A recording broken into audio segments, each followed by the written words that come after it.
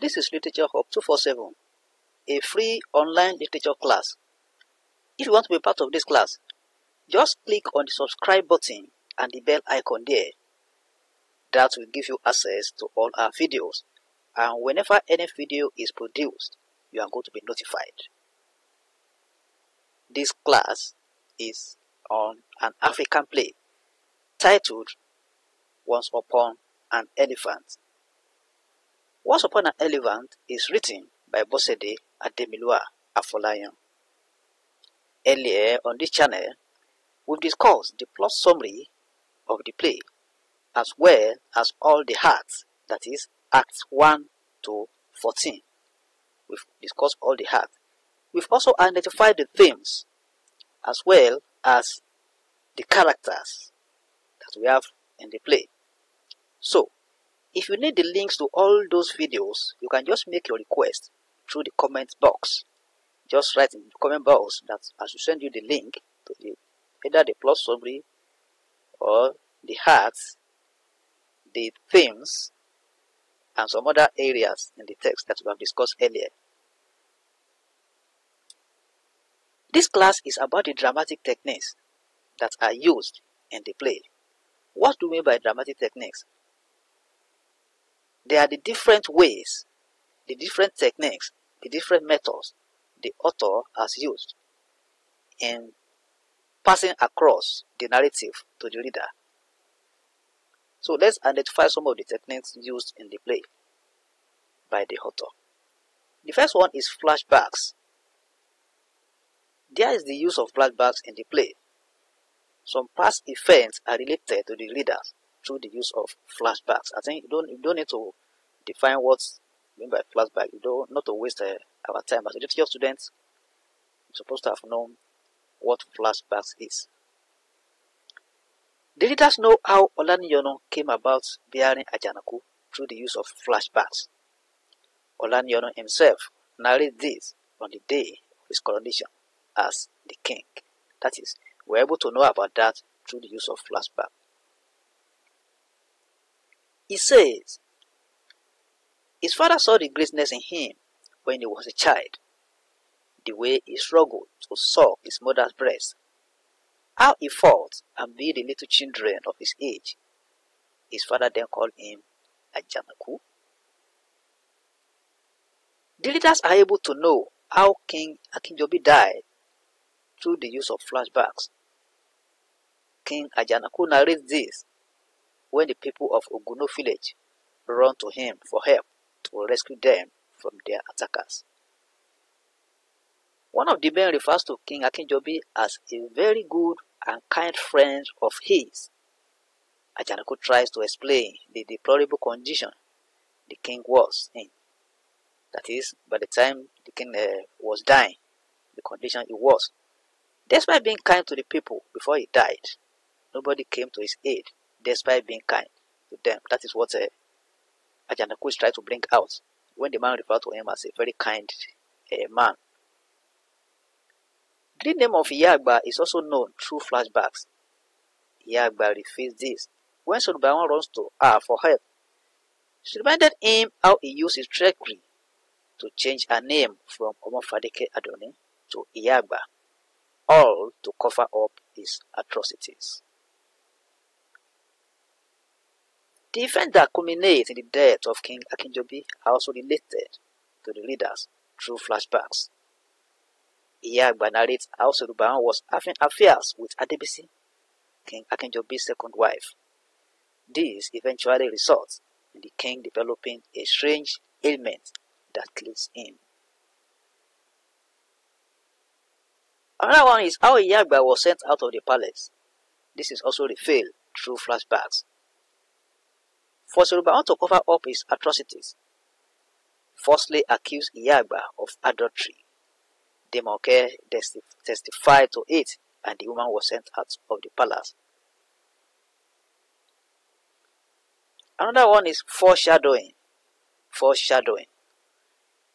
The dream Desola has about their wedding ceremony, where everybody is happy, whining and dining.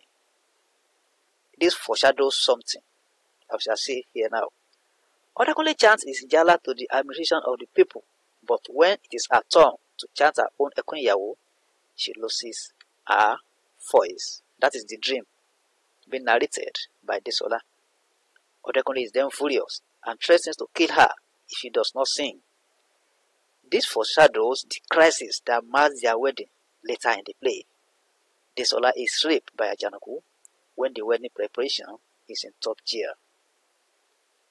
Another instance of foreshadowing is the statement made when Ajanaku relates when he was named Ajanaku.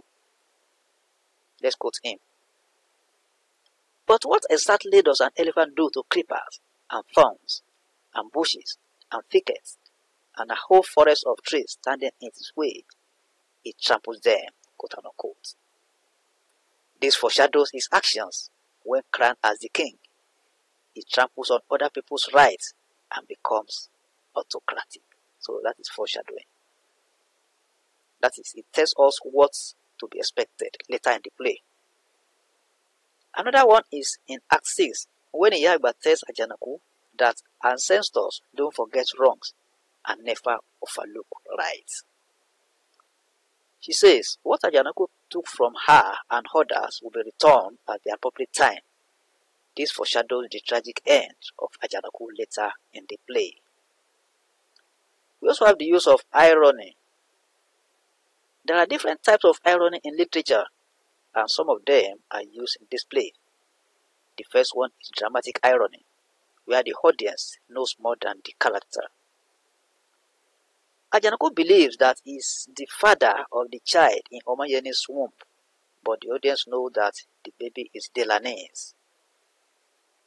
There is also the use of situational irony. Through Serubawan, his evil deeds come back to him. His daughter is raped by Ajanaku, and he also commits suicide eventually. Adiben, he knew by the time he was plotting it with Ajanaku, he wouldn't have embarked on it.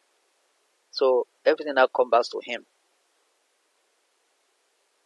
His daughter is raped by Ajanaku, and he also commits suicide at the end. We also have rhetorical questions. This is an expression presented in the form of a question.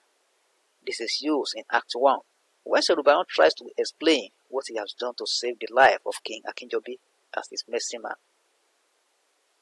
Rhetorical questions are also used when Iyagba reveals how Serubayan had affairs with Adebisi in her room. She expresses her determination not to expose them and not to say anything provided they stop it in rhetorical questions. All these are presented in rhetorical questions. She's expressing it, but they are put in form of a question. We have the use of symbolism. Ajanaku symbolizes the sit-tight autocratic leaders in Africa. By the time we were identifying the theme, we did identify a theme of autocracy. And Ajanaku, his character, make him to be a symbol of autocracy here. So he symbolizes the sit-tight autocratic leaders in Africa. He is crowned as its king in a corrupt manner and forces his unpopular policies on the people as done by some African leaders. Iyagba is a symbol of the citizens that are ready to tell the truth no matter how they are persecuted in the society. She is called a mad woman, lies against her, and is sent out of the palace. But she remains undeterred. Odajemi is another character that symbolizes the fearless citizens who are ready to confront this autocratic leader and tell them the truth. Odajemi always criticizes Ajanaku whenever he takes any wrong step. We also have the use of allusion. The song Iyagba always sings when in the presence of Ajanaku is an allusion from Yoruba folktales, which is composed as a poem by Adeboye Babalola. This song,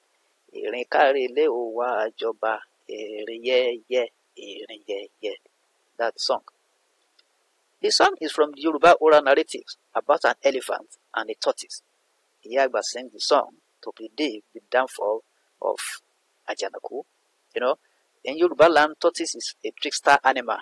So that narrative is about tortoise luring, playing tricks on an elephant.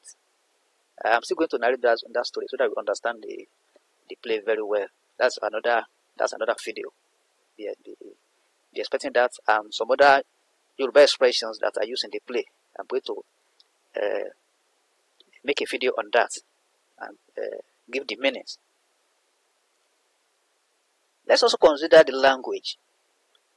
The author makes use of simple English vocabulary in writing the play. She also uses Yoruba vocabulary and proverbs. This becomes imperative because she delves into some cultural heritage of the Yorubas, like marriage, rituals, rites, and festivals. This fulfills one of the functions of literature, that is, depicting the culture of the author. That's one of the functions of literature, that is, depicting culture of the author. That is, the non-Yorubas will know at least a little bit about the cultures of the Yorubas. So we have done justice to Once Upon an Elephant, written by Bosede Ademilua-Afolayan. As I said earlier, we have discussed the plot summary, all the acts, that is, acts 1 to 14, the themes, the characters, and these are the dramatic techniques used in the play. So we have just done justice to the play. So if you have any question on this video or any other video or on literature generally, please don't hesitate to send your message through the message box. And if you have any comments to make, please let's send it through the message box also. And like this video, share it with your friend, share it on social media platforms. You are free to do that. Invite your friends to join us. And as we are doing that, God bless you. We have a lot to gain on this platform, as we are going to discuss all the recommended text. All the poems are already discussed here. So if you need the links to all those videos, just send your message through the message box and to be sent to you. Thank you and God bless.